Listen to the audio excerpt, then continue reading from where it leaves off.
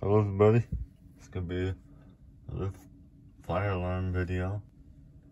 So today we're gonna be doing a fire drill. As you can see, we've got our fire drill timer. Showed this in a previous video, and we're gonna be doing a fire drill.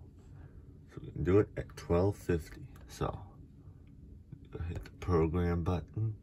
Now there's one program in here for 10 o'clock, and now we're gonna leave that one. Now if we go to program 2, you can see that there's nothing programmed. So let's hit the hour button. We're gonna hit hour. We're gonna go set the hour to 12. This is in 24-hour time, keep in mind. And then the minutes, we're gonna go to 50.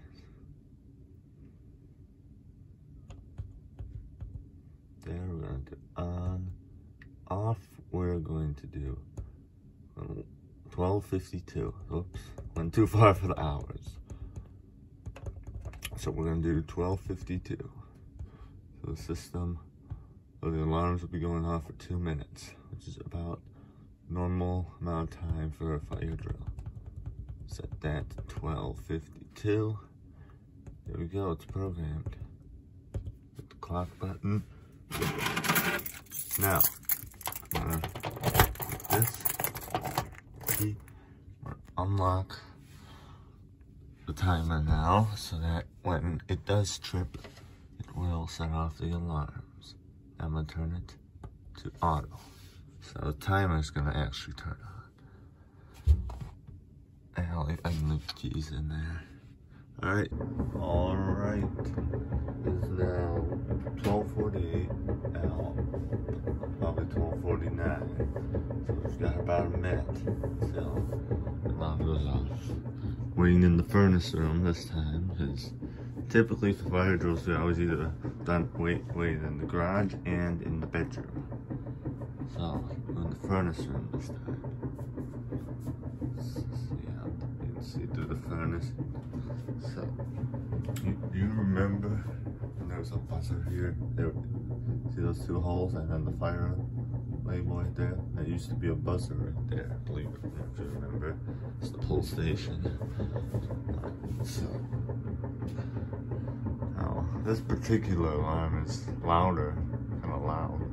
It also could be because there's concrete flooring, the furnace ducts. There's a lot of stuff for the sound to bounce off of, so that's why it makes it loud.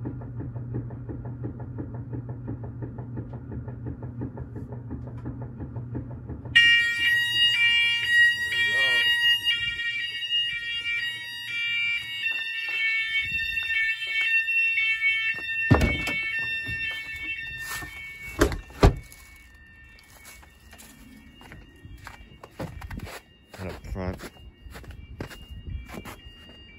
strobe flashing in there maybe.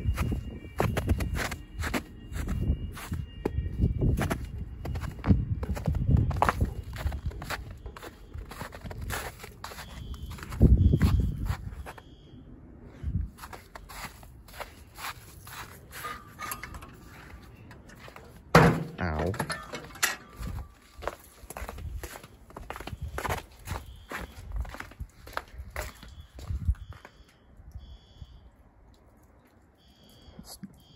Strobe is flashing there.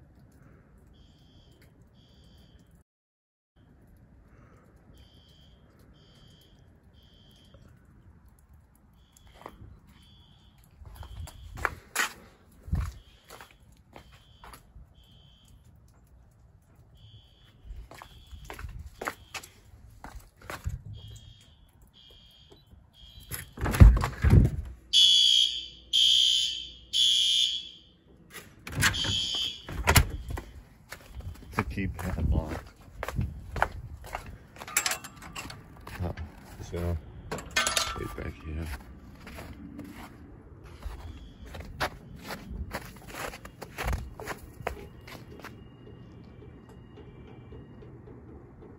Oh, here it stopped. Give it a little bit, and go back in. All right, I think that's it.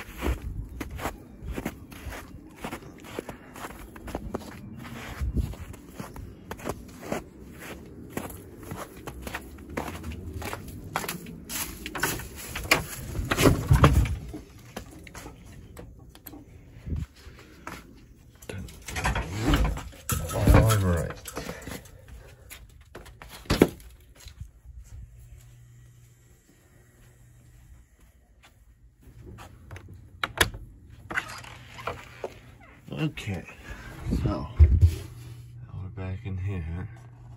Now we're gonna set this to off. Like that, and we're gonna lock that. Lock that. So there we go. No need to reset the control panel, because this bypasses the latching circuit. So that's why once the timer shut off, the system shut off. So yeah, well, that's pretty much it.